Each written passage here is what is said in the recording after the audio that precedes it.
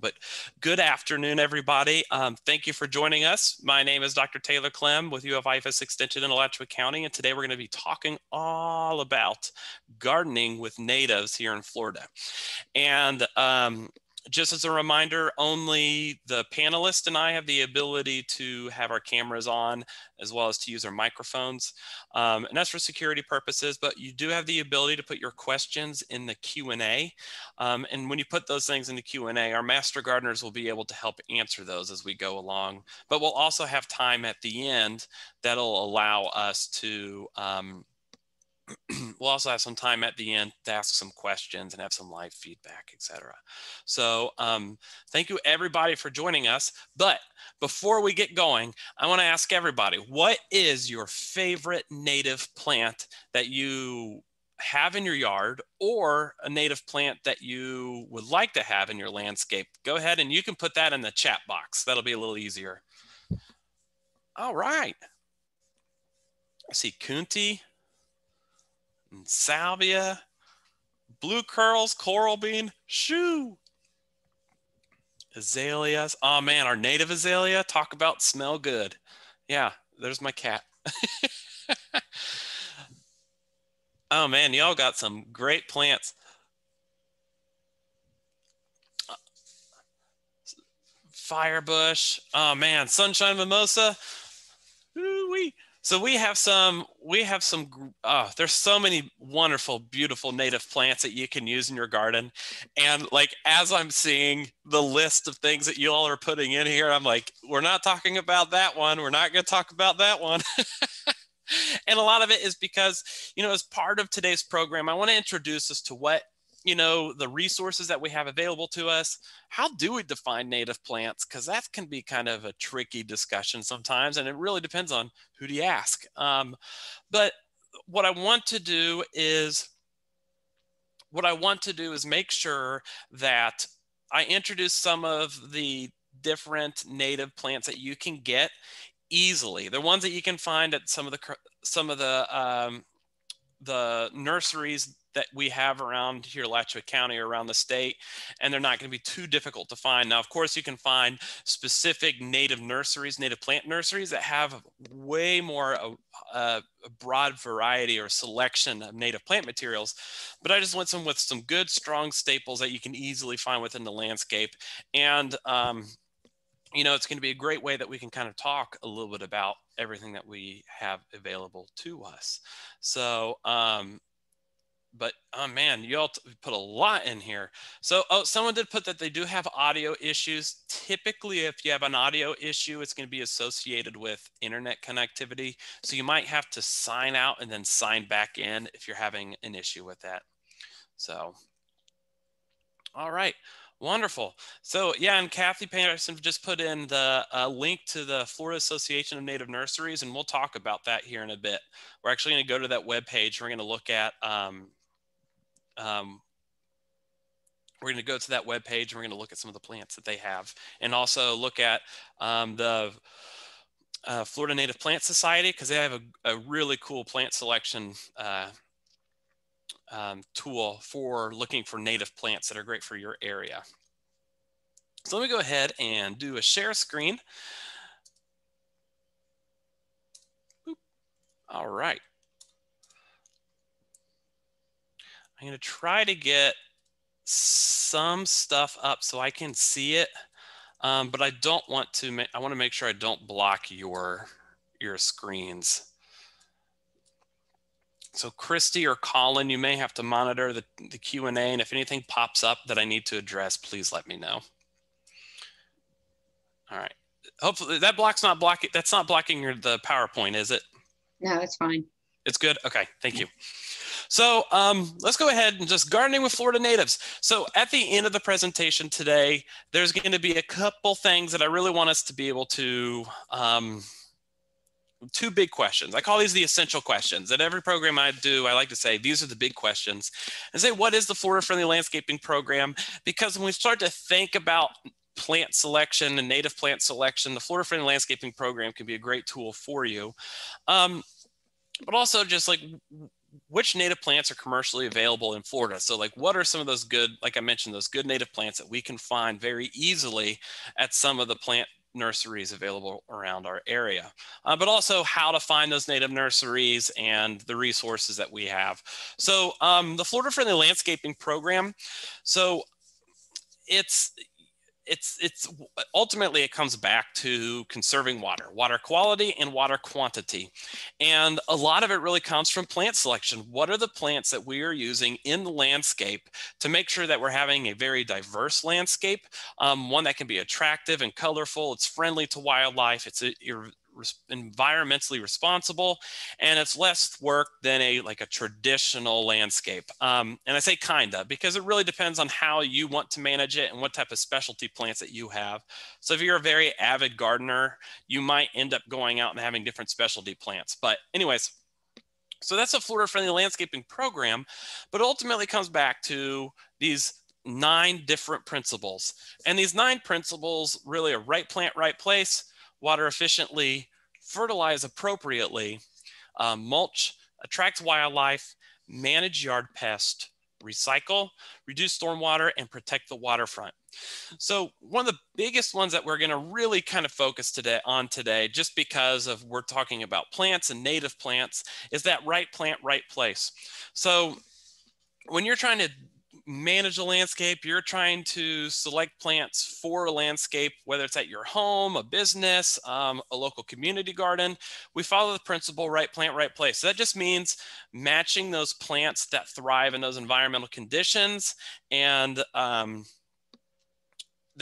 matching plants that thrive in environmental conditions that you're going to plant.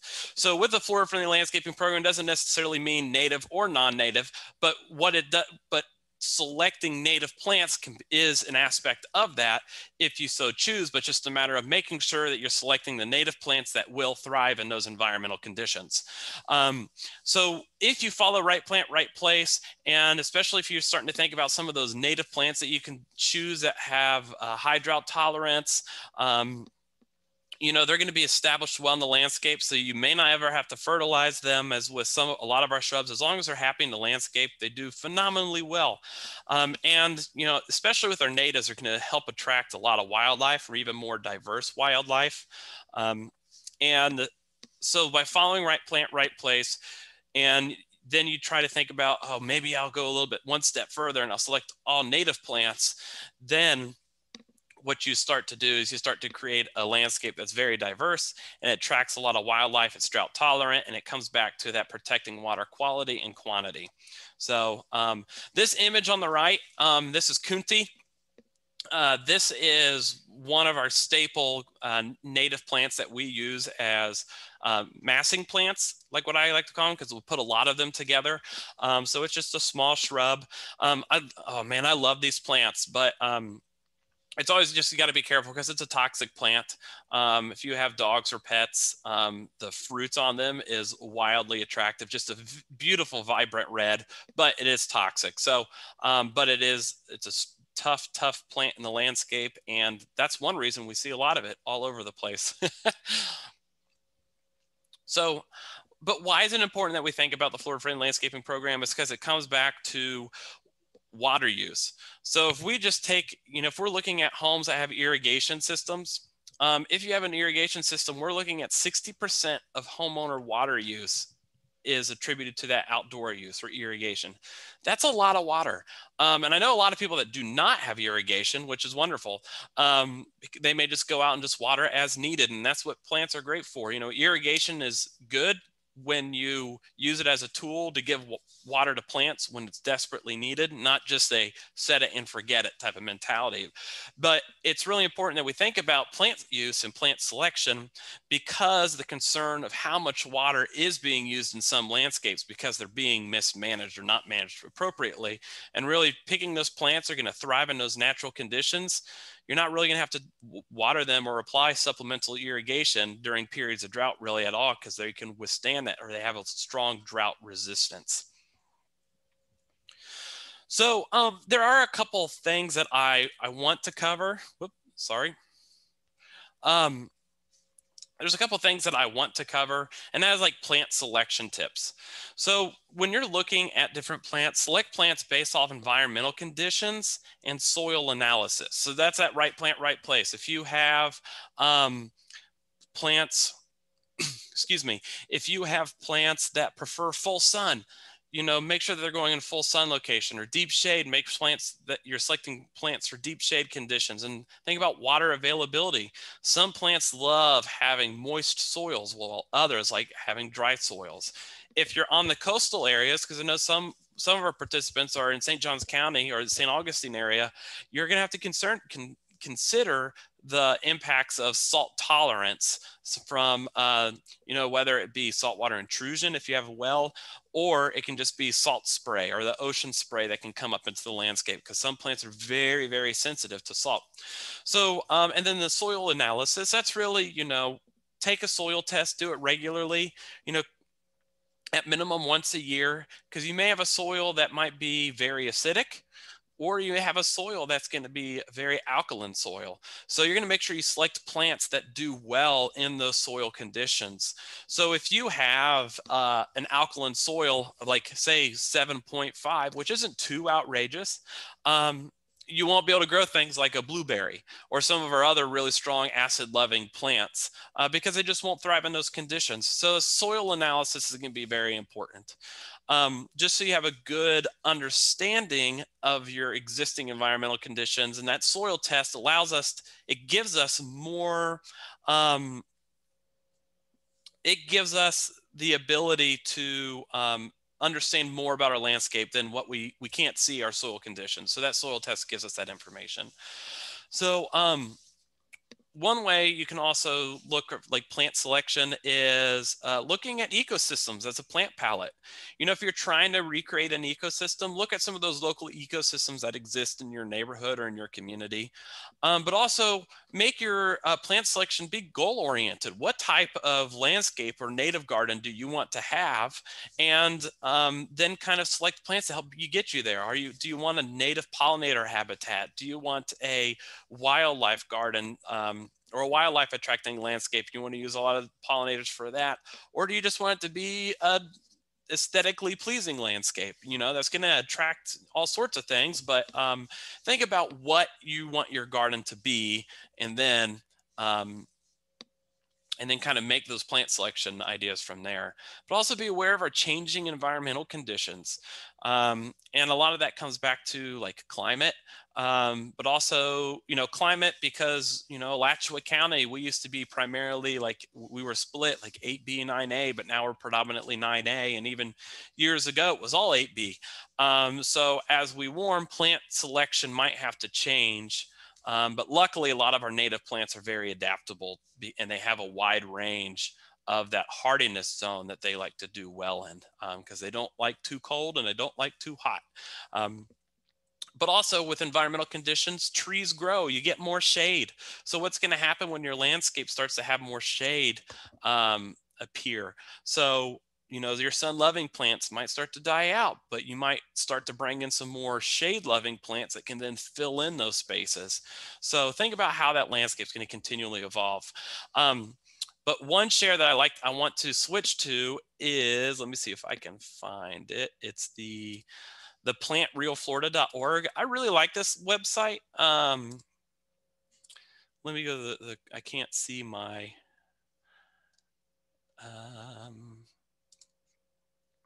my headers. One moment. So this Plant Real Florida, I like it because wonderful. All right, you all can see that? Okay, great. So what I really like is this plant communities section up here.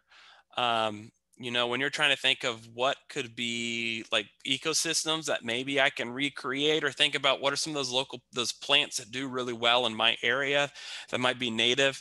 You can, no matter where you live in the state, you can kind of come on this map and you can click here, and this kind of for the hardiness zones that are 8B, and it shows Alachua County. So say I want something that's more like a pine flatwoods. I can click on the pine flatwoods,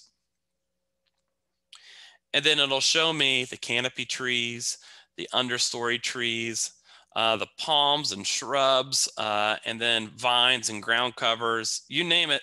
These are all a bunch of the native plants that you can use that kind of mimic these different ecosystems. So if you're trying to find cool plants that can kind of go together to help build, but you're not exactly sure, like, how do I recreate this habitat, or how do I take kind of ID what types of plants are existing? I really like this resource, and it's called plantrealflorida.org. So now I'll go back here. So now that we kind of talked about that, and at the end we'll talk about where, like, sources and other resources that we have, but let's go ahead and talk about some of the native plants, like some of the fun native plants that we have. But one thing I want to ask is, how do you define a native plant? Go ahead and put that in the chat box and let us know.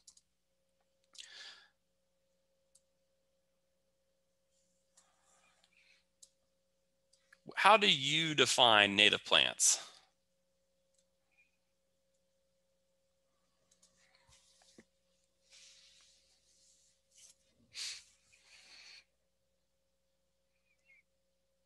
Yeah, present. One is present in region before European establishment, prior Western civilization. Yeah. Woo, y'all are filling this up. I can't keep up. Indigenous. Yeah.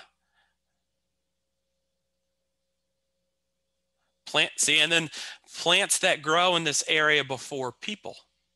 So that's a very cool distinction, because that's completely different than European settlers and European influences.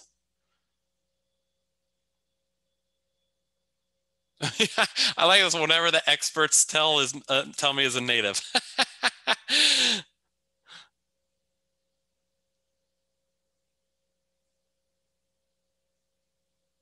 Yeah.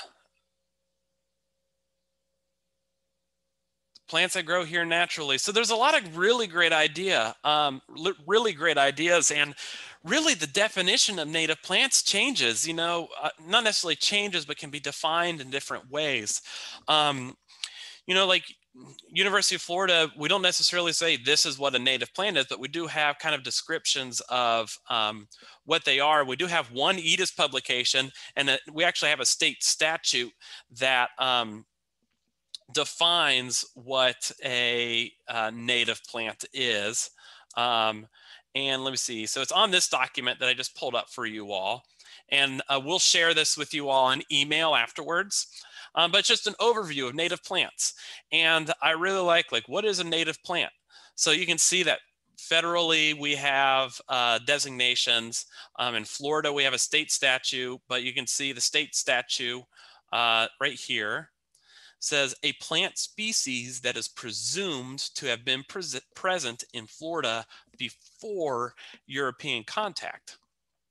So like the Florida Native Plant Society, the second one here, said for most purposes, the phrase Florida native plant refers to those species occurring within the state boundaries prior to European contact, according to the best available scientific and historical documentation.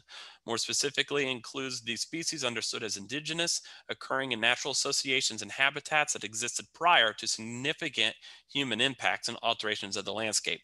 So, you can see that the definition is, generally looked at as prior to European contact, but there is some people that will argue that it's before human contact. But then some of the, just because plants shifted around as humans migrated around, or as maybe different trading, but one of the big things, and when we're talking about what native plants are, we just generally take the accepted as prior to European contact.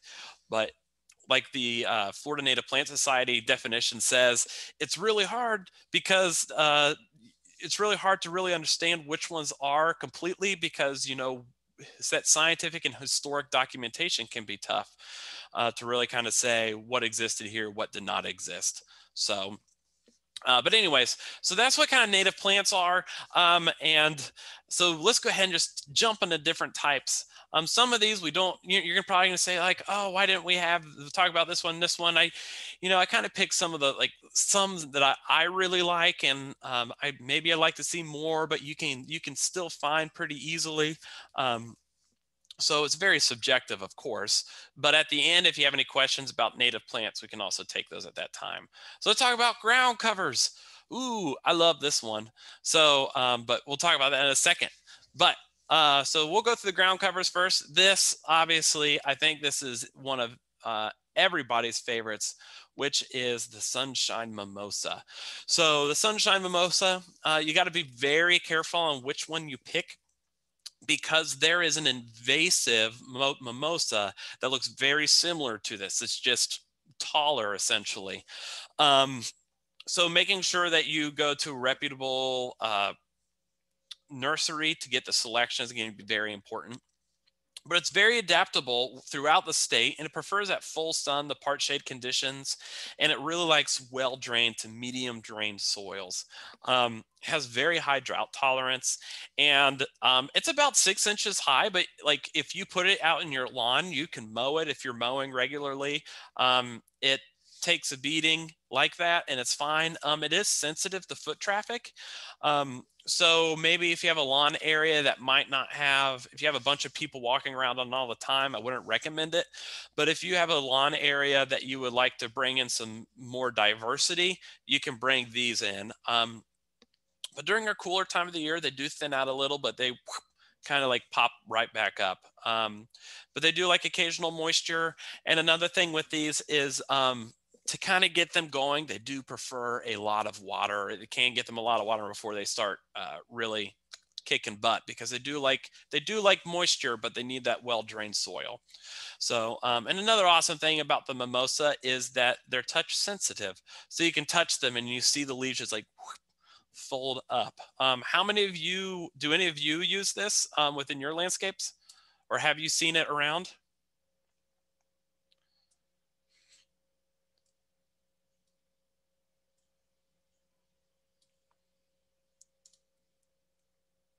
Yeah, easements. You'll see it a lot in like right-of-way easements. Yeah, and like Depot Park, Morningside. We'll see it in the right-of-ways all over my yard. Wonderful. Yeah, I mean these are great adaptable plants. They're tough. I love them. So one person said that their daughter calls it coronavirus plant. I've seen similar people call like the button bush, same thing. Yeah.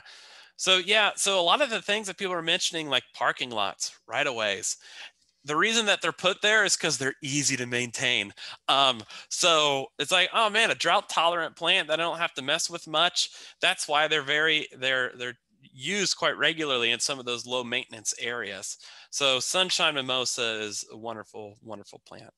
Um, so um, Christy, yes, I'm unable to see the chat box because it keeps closing on me. Understood. Yeah. Understood. Well, just as you're moving along through different plants, we have been asked if you can address any of the ones that are deer resistant as you go through them, if you can make note of that, if you're able to. Okay. Yeah, I may not have all of it off the top of my head, but I'll try my best. So fair enough. Yeah. All right. So this is Colin. Yeah, Colin. The other thing is to differentiate this from the mimosa, the Persian silk tree, which is really invasive and all over and has the same dispersion method as this ground cover. Yes. Yeah, there's and that's why making sure that you're getting this from a really reputable dealer, because sometimes if you're buying it in a 1-gallon container, you can't tell the difference between the native and the invasive. So coming from a reputable dealer is going to be very, very important. And if it suddenly appears and grows into a tree in your Cut garden, it down. Get busy with the chainsaw. Yeah. So, but yeah, so that's the nice thing is like these sunshine mimosas, they're going to stay very, very low. And like, I can't remember the Latin name of the other ground cover invasive, but it stays nice and low, but it's going to get about 12 to 18 inches tall. So it does stand out a little bit more. It's a little bit harder for ID. So this one, how many of you seen this one? This is, oh, I love this. So this is turkey tangle. So turkey tangle is a great, or like Phyla notiflora, great ground cover, very adaptable throughout a lot of the state, that 8B to 10. So 8B, you might not be able to do it out like the far panhandle area. But here in Alachua County, it does wonderful. Full sun, the part shade. And again, similar to the sunshine mimosa, you can interplant this in your lawn and you can mow it. You can let it just kind of grow. Oh, I had the wrong size on there. It's very similar to the other. It's about 3 inches to 6 inches tall, but it spreads considerably. So, but usually like to plant a lot of it to help it fill in pretty quickly. So it's a great native ground cover. It's a larval food. And when you mow it, it improves its overall health. But it kind of creates these little white flowers. If you're familiar with like white clover, like I know up north in cooler climates, the white clover sometimes is considered a warm season weed, which I don't consider it that. It's a great forage for livestock, but this kind of is like the warm season equivalent of white clover because of the form and texture and the flowers. But these are beautiful, wonderful plants that you can easily intermix within your landscape. Taylor, we had a question with regard to deer resistance for this particular specimen. So I'm not sure how resistant these are, but it's because of how low growing they are. I can't imagine deer really targeting them out too much, especially if they're intermixed, because it'd just be more of like a grazing compared to some of like hibiscus, where a deer will come and they'll chew that thing down to a nub. So, but usually if you're using it as a ground cover within the lawn, it's not going to be too big of an issue. So next is the Tampa vervain or verbena. These are a little bit taller there, but they can get about 2 feet tall, but I like to treat them as ground covers because you can put them as a really nice mass. They like the full sun, well-drained soils. They have a very high drought tolerance. These, from what I do understand, can have an issue with deer, but not too terribly bad. Sometimes what I like to do when I have plants, or what I recommend, if you have a large property where you do have a deer issue, sometimes I put the plants that they do like off far away. So it's almost like a trap crop for them. So rather than coming to the high ornamental, I put some plants out far away that takes them there versus coming to the garden.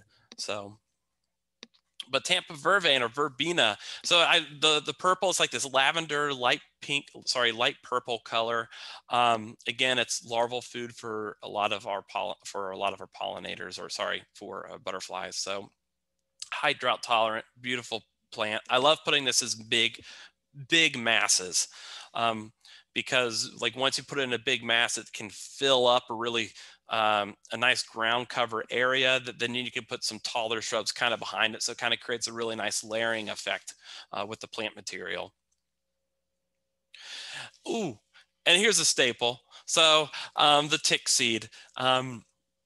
So tick seed, this is kind of more of like an annual, self-seeding annual, but I recommend using it as kind of like a ground cover and just intermixing it.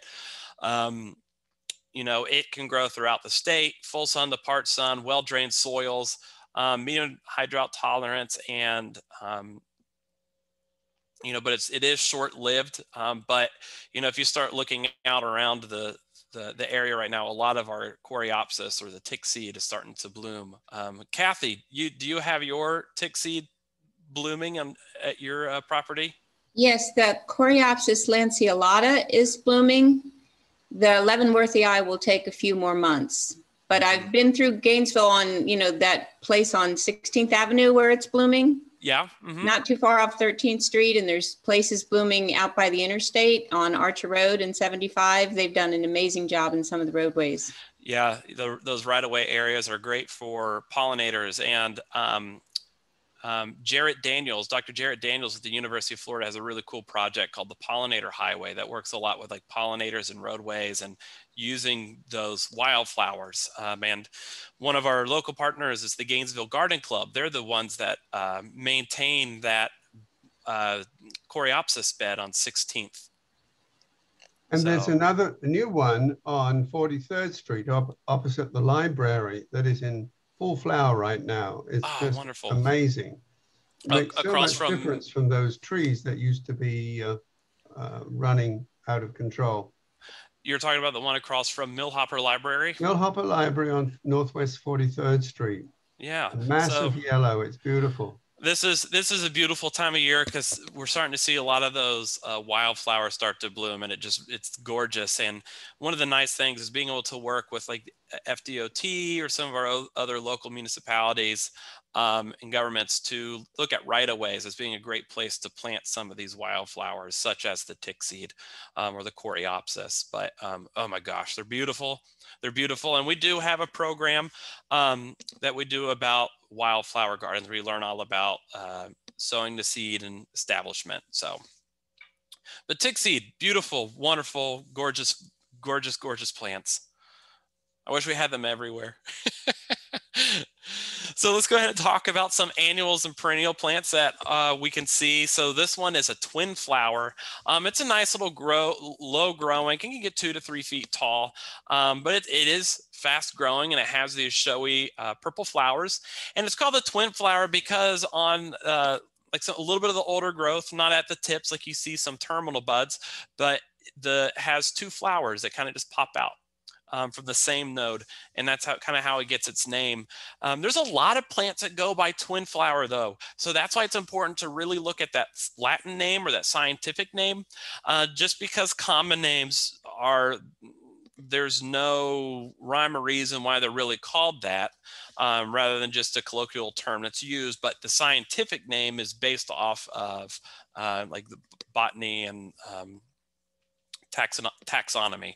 So always when you're looking for specific plants, that Latin name is going to be very, very important. But these guys really like full sun, the part shade, well-drained soils. They have a moderate drought tolerance. But they're really nice because you're putting in as a perennial, they fill in and they can take up some space really quickly because of how quickly growing they are.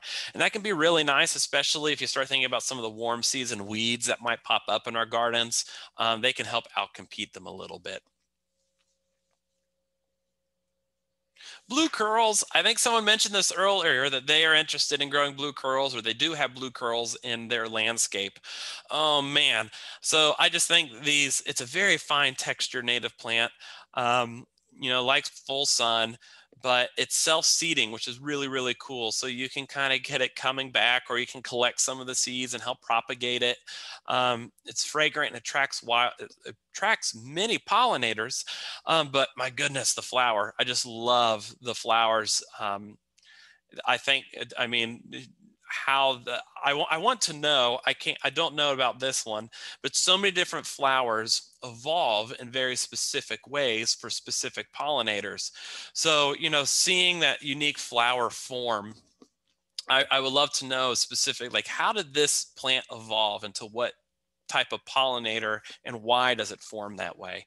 So, but the forked blue curls, beautiful, beautiful plant. You can bring it in as a pop of annual or perennial, put it in a great container. I really like it if you're in like a natural setting. That very fine texture is really cool to have within a natural setting, and putting it in like clumps or accent plants as massing is wonderful. And then, of course, we have to have the salvia, the scarlet sage, or the salvia coccinea. These, they'll attract everything. They'll attract everything. So a couple of years ago, we sell these at our annual Master Gardener Volunteer plant sale. And, as people are walking around the plant sale, picking up all their plants, including the salvias, if you stand back and watch, you're seeing like pollinators like dive bombing into all the salvia. And, enjoying them before they all disappeared. But the wonderful pollinator plants, they attract so many wildlife. They're really great because what they do is they can get a little bit tall, but they're nice clumping, upright form. They do like that full sun condition. Like once they're in the ground and they're hardened off a little bit, they can take a lot of sun throughout the day, but they do well in that part shade as well. But we can grow these all throughout the state. And there's a lot of different salvias that you can get. Not all of them are going to be native, but this is one of our natives that we can use.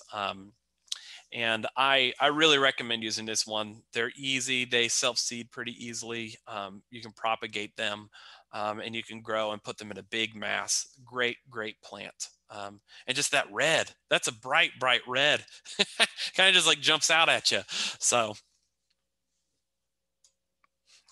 And I love these. I love these. These are like, little spring presents after a rain. Rain lilies are beautiful perennials, annuals, but they're usually going to keep coming back. So usually what I recommend is if you plant rain lilies, put them in spaces around other massing plants, and they do great in shade too. So they're known because we get the rain that say a spring rain come in and they'll bloom shortly after those spring rains. They're very short-lived, which is kind of the downside of them, but they add, they're beautiful within the landscape. They grow in nice little clumps, but they ebb and flow throughout the year. So there'll be a lot of downtime that they're not going to be there, but then they'll pop up and be gorgeous. So plan around them. So when they're not there, it doesn't look like you have empty space in your garden. But they do like moist soils to occasionally wet soils. So you can't just like put them out in very dry, super dry conditions. But rain lilies, beautiful plants. Many of us, like me, I love them. They pop up in my yard. So so like randomly, I'll get ready to go outside and do landscaping, and then I see one that's popped up. So if I go to mow, I mow around it. I let it stand and hang out for a little bit. But rain lily, beautiful, beautiful plants. So we'll go ahead and we'll jump into shrubs. So there's so many different shrubs that we could talk about, but Hamelia patens, the firebush, this is, I think, a standard. They can get pretty tall. Now, there are some dwarf cultivars that are available, but if you're talking about what is the native firebush, it's going to be these taller ones. They do, and the nice thing is because of the color, they're really great attractors for pollinators, and they do well in that part shade, the shadier conditions. They're not going to be tolerant or too tolerant of full sun. So if you have a shadier part of your landscape, this is a great way to add some really good color to your landscape. That's awesome at attracting wildlife and different pollinators. But once they're established, they are hands off. They are tough as nails.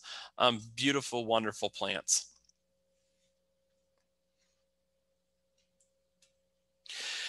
So this is one that we don't see too often in a landscape, but it is still one of my favorites. It's the saltbush. So this is a dioecious plant. So by dioecious, it means it's like two houses. There's a male plant and there's a female plant.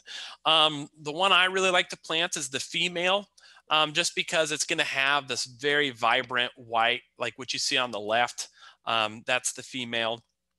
These vibrant white flowers. The males are attractive too, but these are rather inconspicuous. You don't see them that much. They pop up all over our natural landscapes. And you can actually find these all the way up into Canada.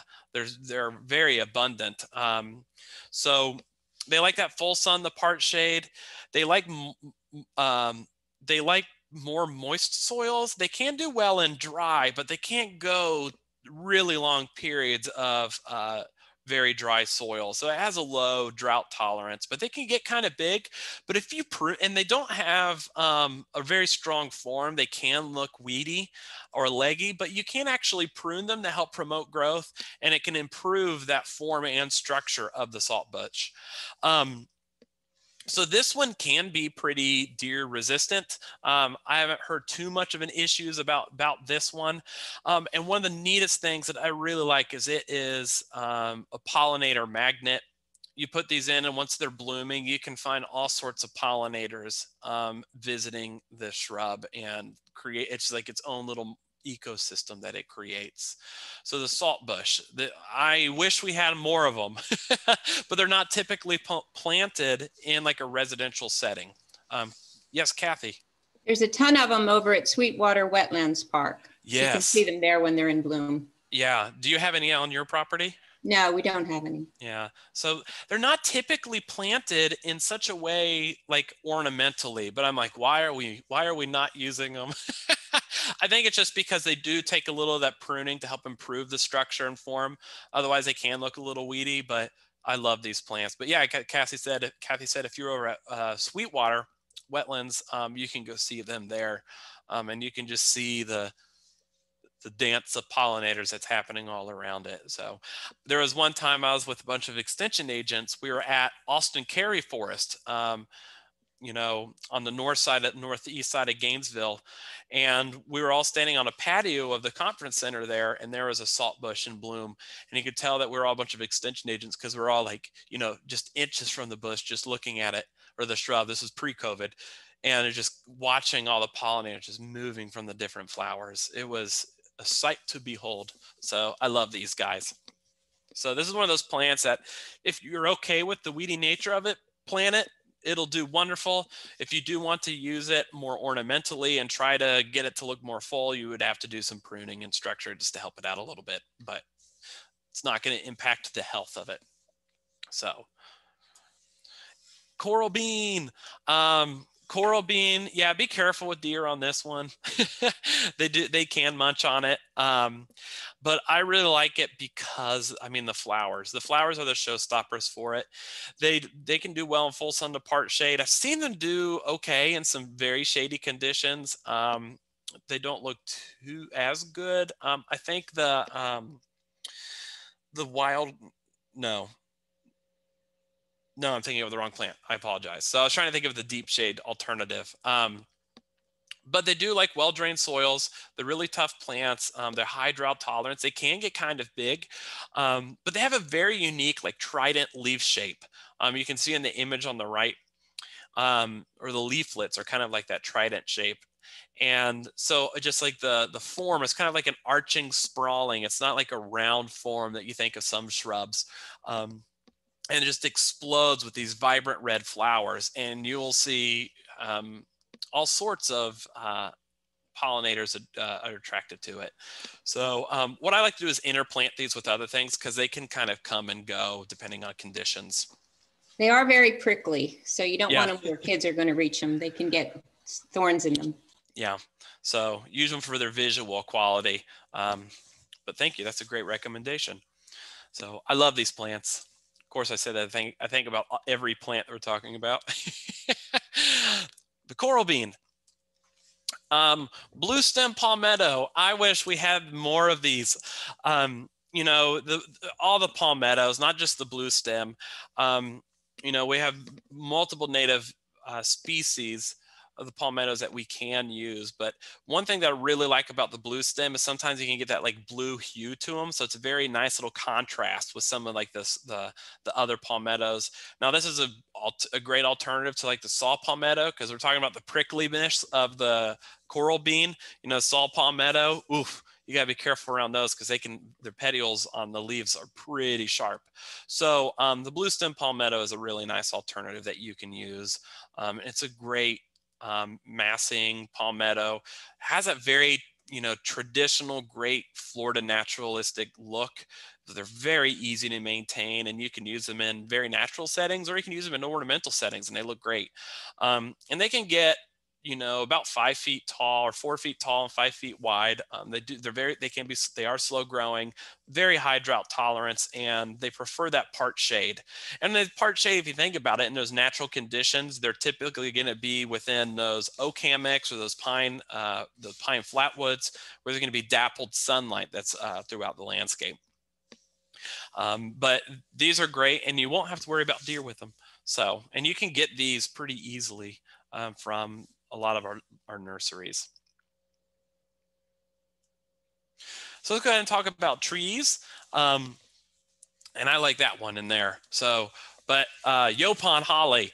Yaupon holly, this, I feel like these are getting more popular now, but I don't know. Maybe it's just how I'm just interpreting it. But the Yaupon holly, just the story and the use of Yaupon holly is just phenomenal. I think our state tree is the cabbage palm, but sometimes I'm like, why not the Yaupon holly? We see it throughout the northern part of the state. It's not like your tradition. It is a holly, but it's not going to have like those prickly leaves. It has very small leaves, and they have more. They don't have the spines on the little prickles along the margin, but they like full sun, well-drained soils. They have incredibly high drought tolerance, and they create these beautiful, beautiful trees. And I mean, obviously they're not the size of like live oaks or anything like that, but like 20 feet by 20 feet, a nice just canopy that's great for a yard if you have the space for it. They do create these little inconspicuous flowers, the white flowers, and they will have the red berries like all hollies do. But one of the really neat things is the ethnobotanical use of these. A lot of indigenous tribes would use the leaves of these to create different teas. If I'm remembering correctly, a lot of ritual drinks that were used with a bunch of different Native American tribes throughout the Southeast used this in ceremonies and different rituals, and it was commonly referred to as black drink because they would steep it just like a tea, and then they would use it. And they would drink it for whatever the ceremony might be. But and the story was that the caffeine levels in it are so high that it would make you vomit. That's how it ends up with the name Ilex vomitoria. But it doesn't do that. It doesn't make you vomit, but it does have high caffeine levels. So you can go to the store and you can now buy this in the store as a tea in a lot of different local stores around here in Alachua County and elsewhere. But there's just a really great tree that has a cool story, a history built in Florida, and it's a wonderful native plant. There are a bunch of different cultivars that are available for it. Again, sometimes people don't consider the cultivars as the native plants, since they were kind of in some cases they're manipulated to have those specific characteristics. But anyways, there are some forms of this that you can get. The low cultivar is called the Nana holly. It's more like a shrub. There's a weeping form. It's the pendula. The weeping Yaupon holly is the Ilex vomitoria pendula.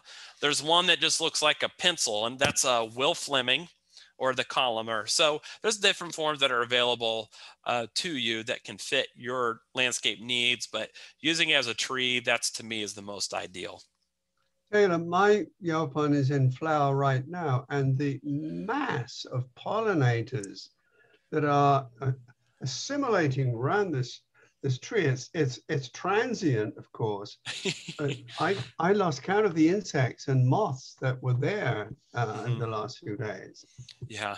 I mean, is yours full grown? Do you have the tree, or do you have one of the other cultivars? I have a tree. Mm-hmm. Well, I think it's a tree. It's growing that way. It was planted in a space that was opened up with a tree, an oak I lost after the hurricane, but it's about 20 foot tall already. So so yeah, that is more than likely that is the that's the native form of it, just the vomitoria. Because the weeping has a very pronounced weeping form, but it gets about 15, 20 feet tall. The columnar is, it's very obvious that it's a columnar form. It's just straight up shot. It's kind of like those Italian cypress, that same type of form, but doesn't get as tall. So you probably have the tree, which is wonderful. These are great plants. So plant more of these. Sparkleberry. So this is like our native blueberry. The farkleberry, it's a Vaccinium arboreum. Now in southern parts of Florida, like once you start to get south of Ocala, like the Orlando area and south, it may not grow very well, but it's going to prefer that full sun to part shade. And it can have like a form of a very large shrub, but you can prune it up into a tree form. And that's kind of typically the most ideal. But has very high drought tolerance, has well-drained soils. But it's not as big as the Yopon, but it's about 15 feet tall, 10 feet wide. But it has edible fruits, doesn't taste like a blueberry, doesn't look like a blueberry, but they do have edible fruits. And it's a major wildlife attractor. But my favorite part is the flowers, of course. So kind of just like droop, boop, and just hang there. But great plants. So, and also it's fun to say farkleberry. Any of you have this one in your landscape or have seen this one around? So yeah, I do.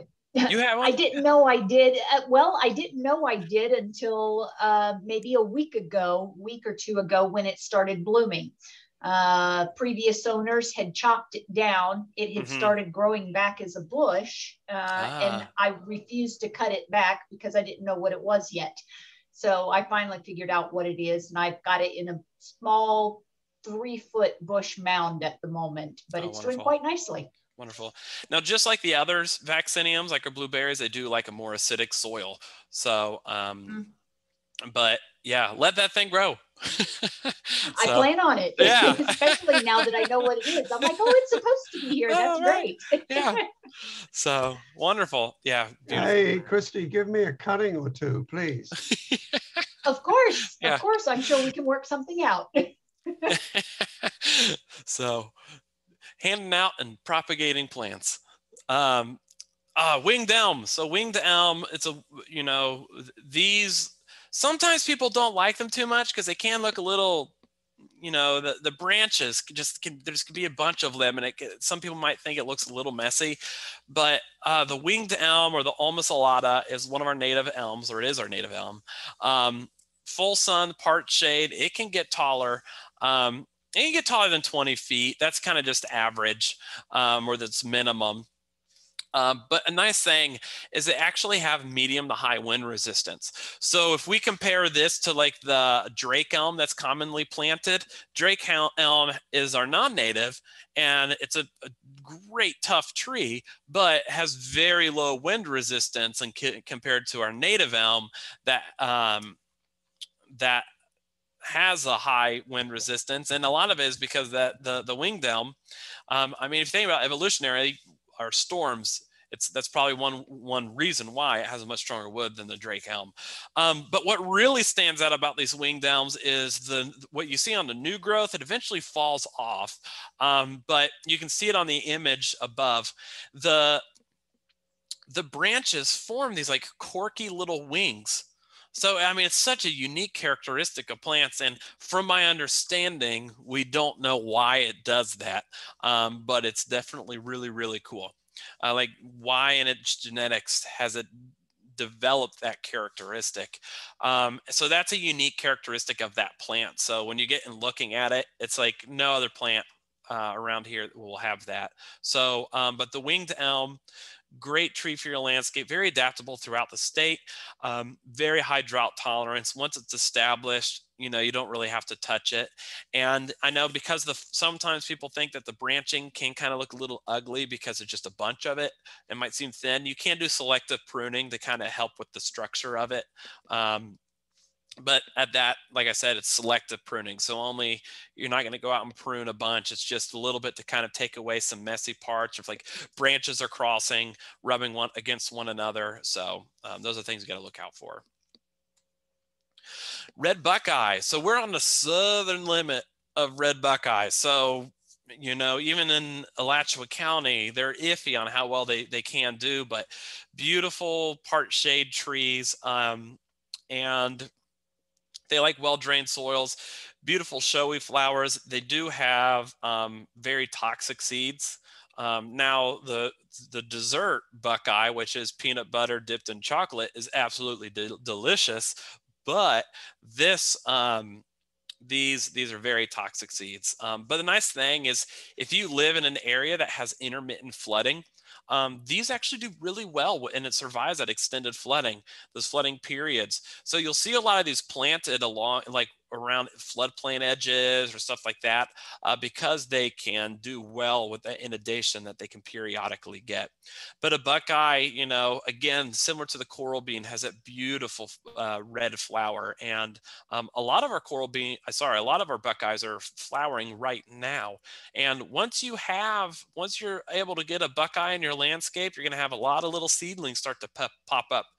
So you can easily, not as easily, but you can, with some practice, dig them up, and you can transplant them and grow them in other places as well. So we had one at our old extension office, and once a little sprout would pop up, it would not be uncommon to see one of our volunteers or one of our other extension agents outside digging up the little ones so they could take it home.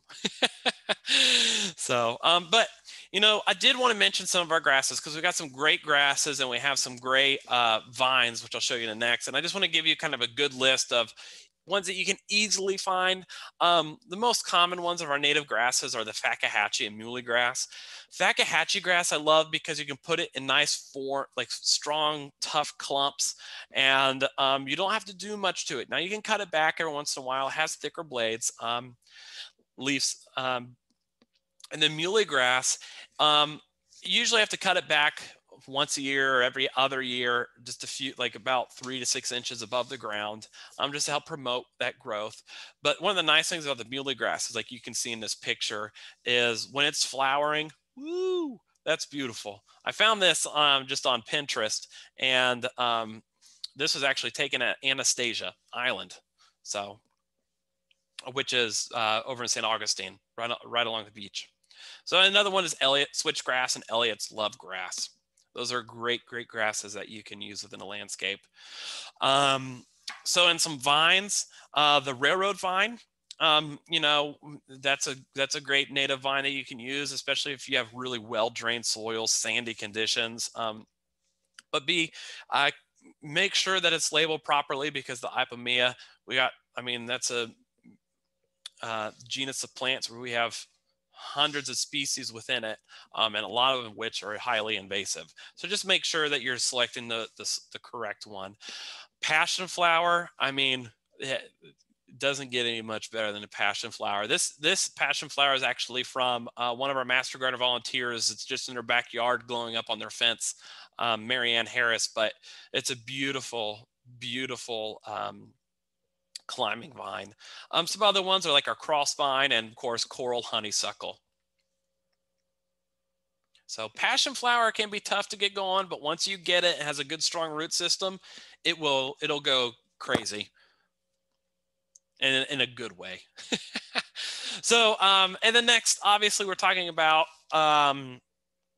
native plants, but anytime you're looking for plants, always check out our assessment page, our IFAS assessment page, to kind of double check that some of the plants, if you want to pick, aren't considered invasive, because you can still go to our nurseries and find plants that are considered invasive.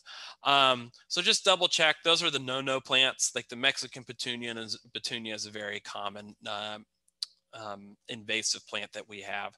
So the IFAS assessment page is a great resource. So, and then lastly, I want to show you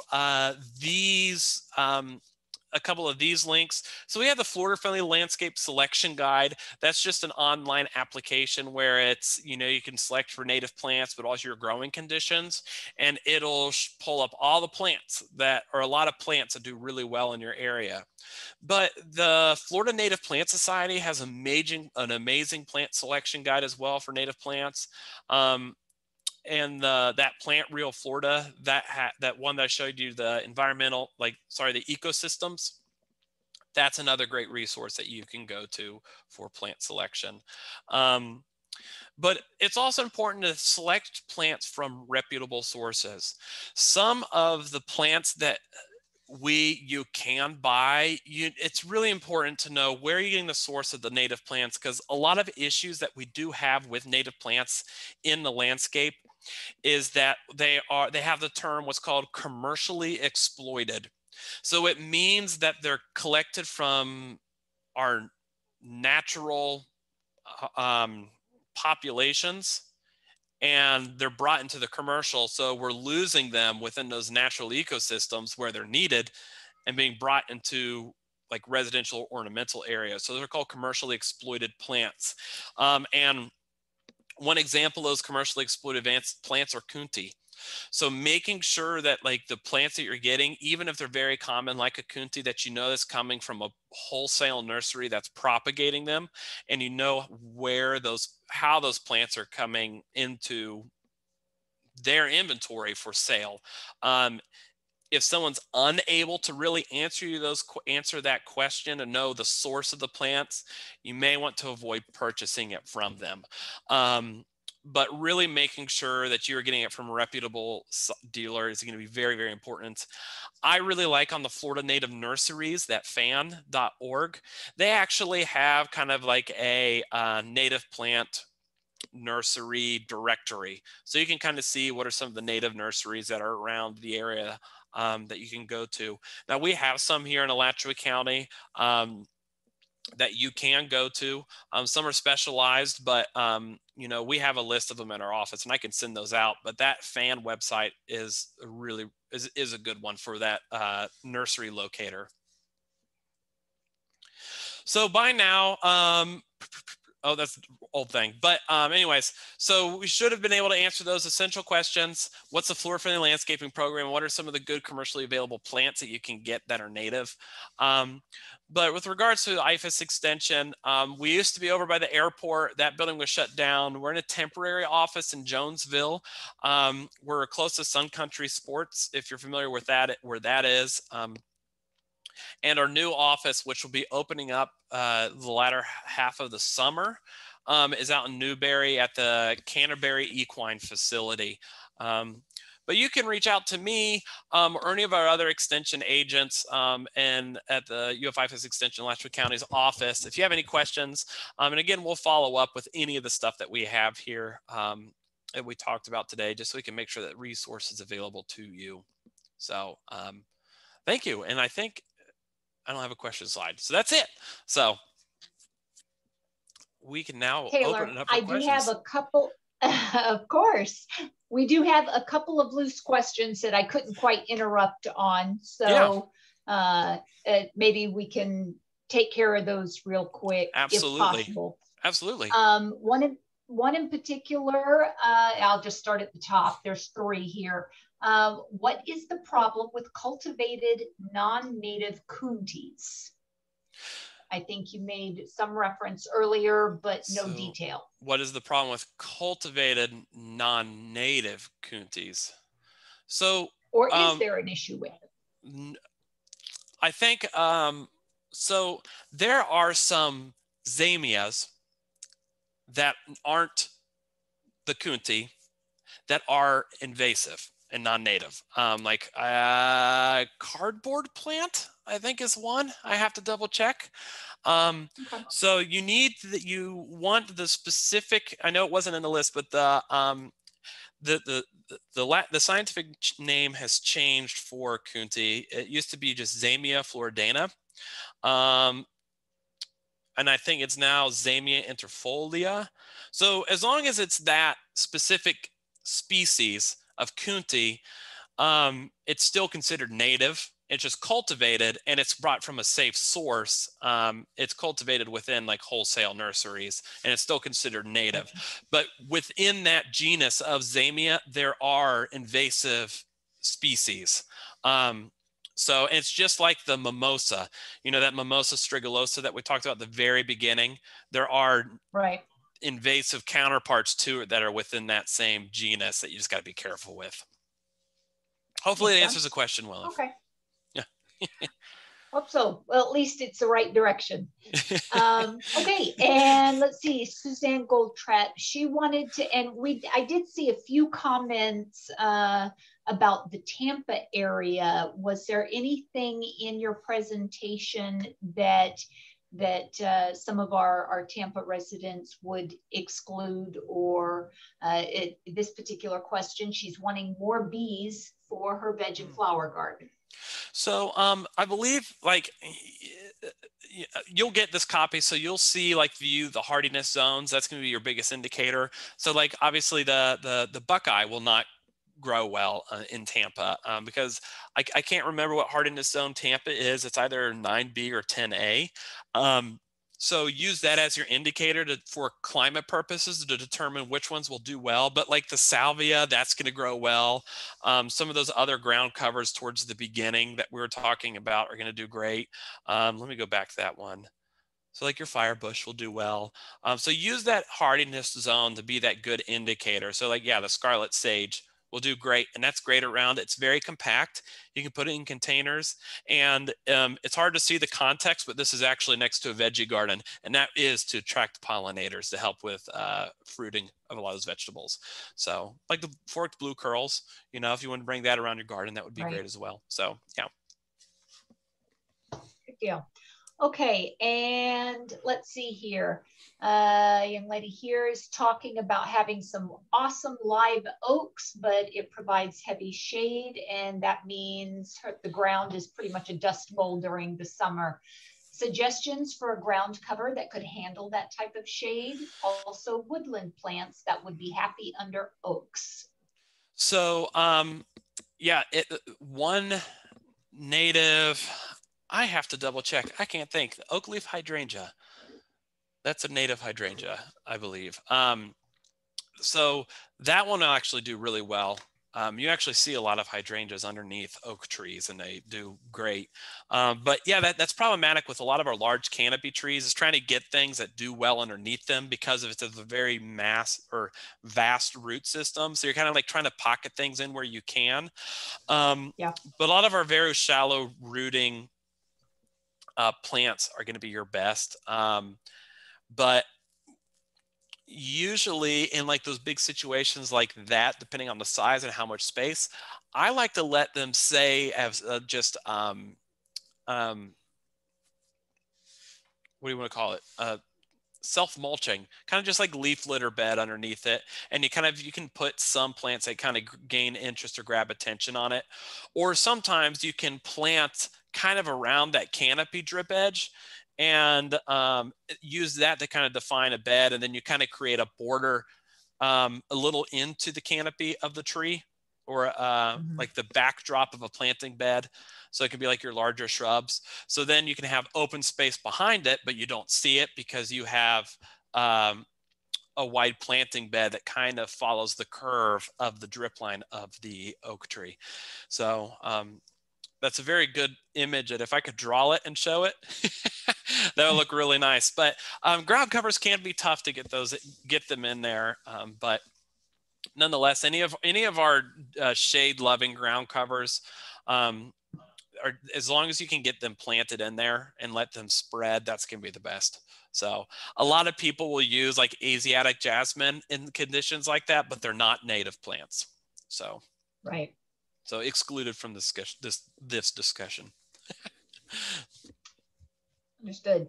Okay, well, do we have any native plants that can penetrate the hard pan in a landscape? Or do you just kind of have to break it up in order to get any planting done if desired? So in that condition, if there is a hard pan, I'm in my mind, I'm imagining that it is not draining too well and has more moisture. I would recommend just selecting plants that do well in that soil, the plants that need a little bit of extra moisture versus the well-drained soils. So like a great example of the shady condition, that's where you could put in something like the Buckeye, because it can do well in those moist conditions, or like, rain lilies, of course. But like the salt bush, that's one that does well in those moist conditions. So maybe in that situation, rather than thinking about breaking through the hard pan or trying to till it and mix it and break it up, because in some situations our hard pan can be 80 inches down and it's still impacting your drainage.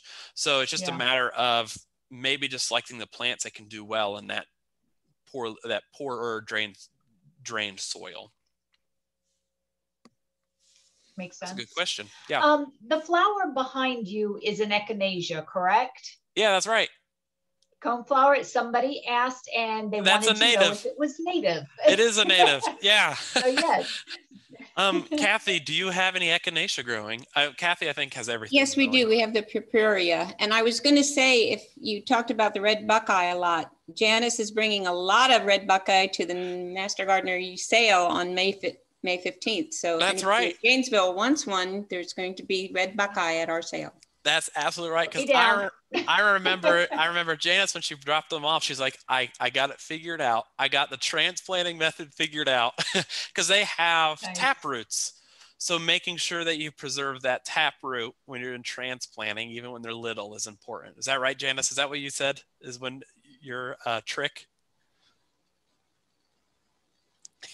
I embarrassed her.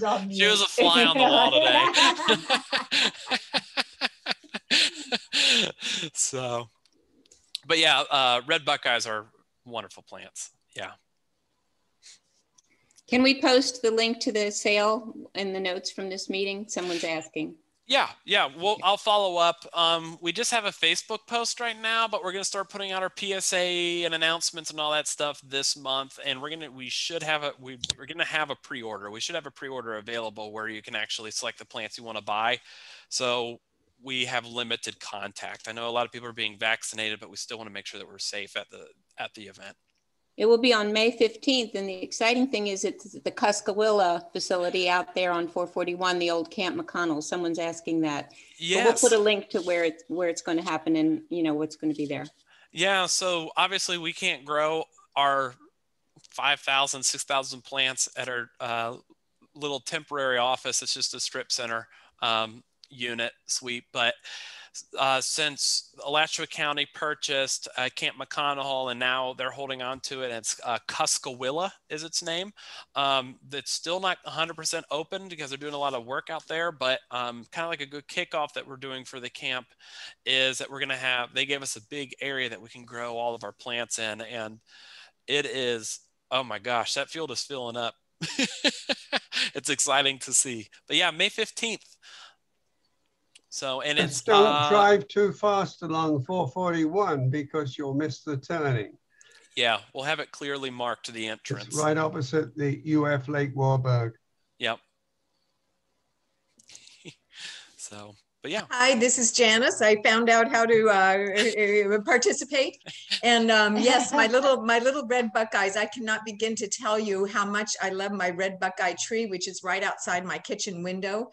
And when it's not blooming, it's a light green, and the sun filtering through on the west side is just stunning. And when it is blooming, I stop in the middle of my kitchen to behold the glory of this beautiful tree. So I have 30 of the babies, and surprisingly, some little critter has been eating them. And I was not aware of them being a host plant for anybody, but I can tell you that there's some fat caterpillars around that have been enjoying our red buckeyes. But I'm thinking they're going to grow up so they'll be respectable specimens by the time of the sale. Oh man, Colin needs one. Colin needs having one the same deal with the trees. Every time I talk about them, every master gardener says, I want one. So if any of the public out there wants one of them, be there and be there early. Pre-sale. Taylor, we have a couple more questions. Yeah, let's go ahead and get to those. Let's see. There are two related to shade and moisture suggestions for very moist area with part shade to heavy part shade, and any native plant suggestions for a partly shady rain garden. Shoo, that's a right. So suggestions for very moist area with part shade to like a deeper heavy shade. What would be a good one? So like it goes back. I like the saltbush because that one will do well in those conditions. You've got the native cannas, right? Yeah, the Soft golden canna. Rush, Yeah. Be careful Dragon's with the Tail. canna that you get. You need to have golden canna because there are highly invasive cannas. Right. So my son just got home. Kids are playing. Right. So hold on, buddy.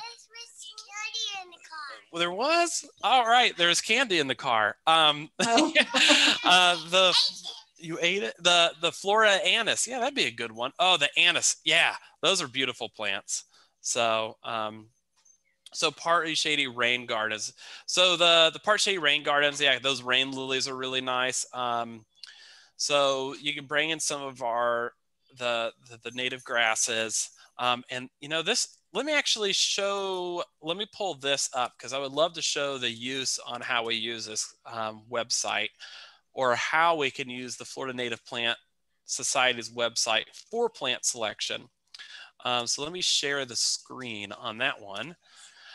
So let me get rid of that. So on the website, you can go to native plants and you can find native landscape plants for your area. And then you can go to the find plants or find your find plants, and this is where you can really select those environmental conditions. So like Alachua County, and you can select your zone. So say I lived in 8B, so I live up in High Springs area, so we're right on that line. So I'll say 8B, but I want something in part shade to full shade, and they have this neat little graph thing about periods of like moisture requirements.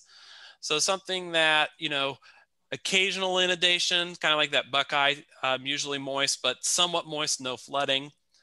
And then you can play around with this and you can select salt tolerance. And then you hit submit. And then it'll pull up all those plants that do well in those growing conditions. And the nice thing is, you know, this is a whole crazy list of plants. But the cheat on this website is look for the heart. The heart is some of the favorited ones, and those are the ones that are typically going to be the easier ones to find within nurseries. So like button bush, that's a beautiful one. Like I mentioned earlier, that is what someone else has called the coronavirus plant to me, but these are beautiful plants. I love these things. I mean, look at that flower. That's a cool flower. So, oh man, they're aromatic. So play around this website, but this is a great resource that you can use to find and look for plants, and just, I don't know, just be creative. Think about those different places in your landscape where you like to pick different plants, and let this kind of start to be your guide to help you learn about the different plants that can grow well and are considered native. So Florida Native Plant Society. So one person mentioned that they have a lot of limestone in their yard. So do a soil test, because if you have limestone, especially up towards the surface, more than likely you're going to have a alkaline soil. So your pH is going to be a little bit higher. So that's why that soil test is very important.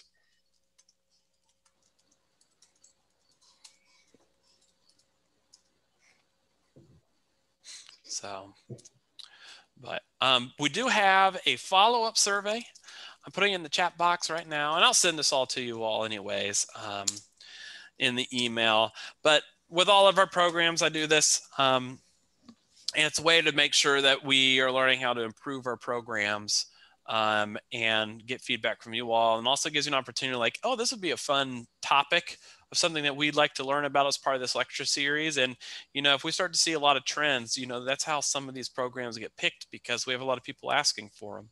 So, but feel free to take a few minutes to fill that out. But we'll still stay on here for a few more minutes if there's any questions. But I want to thank everybody for joining us today. Feel free to reach out to us if you have any questions. I want to thank all of our panelists for tuning in and joining and helping answer questions.